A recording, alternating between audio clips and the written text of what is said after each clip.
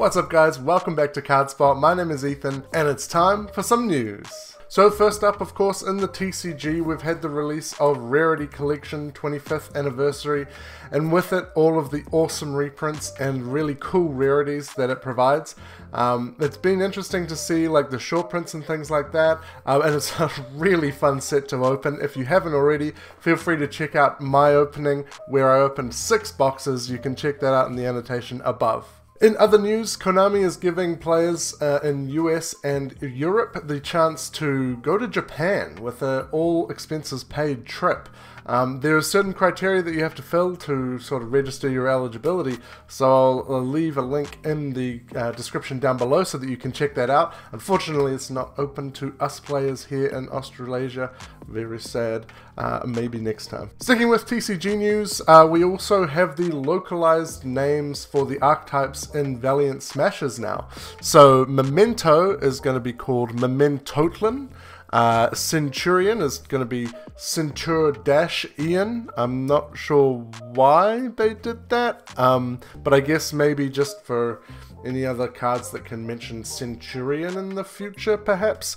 And then finally, Valmonica is Valmonica, so not too much of a change for any of those, really.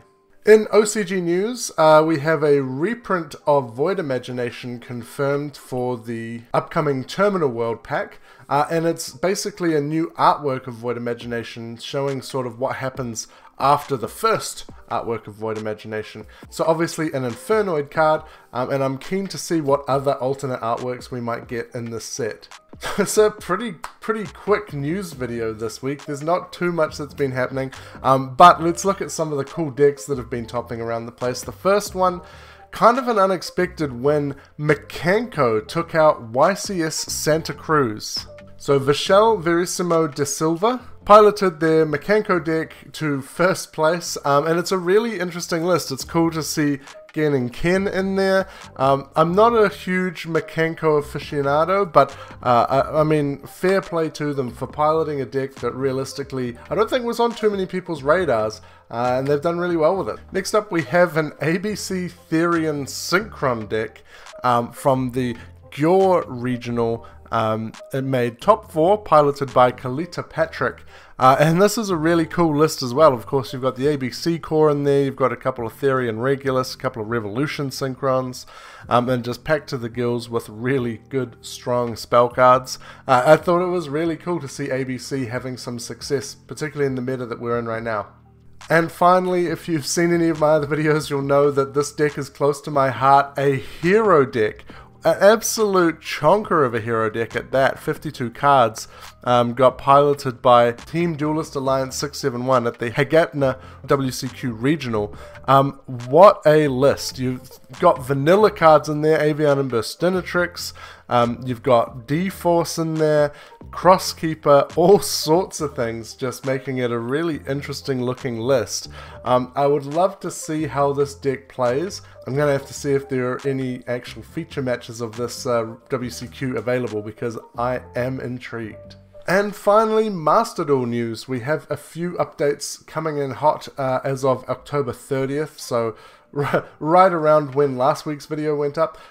First off, we have a Forbidden Unlimited list update. So newly Forbidden is Appointer of the Red Lotus, newly Limited is Pot of Extravagance, and no longer limited, Tri-Brigade Fractal and Cyber Angel Ben 10. So Appointer following suit from where it's been, I believe, in the OCG and the TCG. It's definitely banned in the TCG. Hand knowledge is a good thing in any format. There's also a new secret pack, Treasures of the Cosmic Ocean, which include a lot of the Ice Jade and Goatee cards, which is kind of cool, especially given that there's more Goatee support coming out very soon. And a new solo mode based on Boojins. And by completing the solo mode gate, you can obtain 300 Light Orbs, 300 Dark Orbs, 3 copies of Boojin Hiruko, 3 copies of Boojin Hirume, 1 pack of Boojin Susanoo sleeves, 1 Boojin Amaterasu icon, 1 Boojin-Tei Susanoo icon, 2 legacy pack tickets, and 200 gems.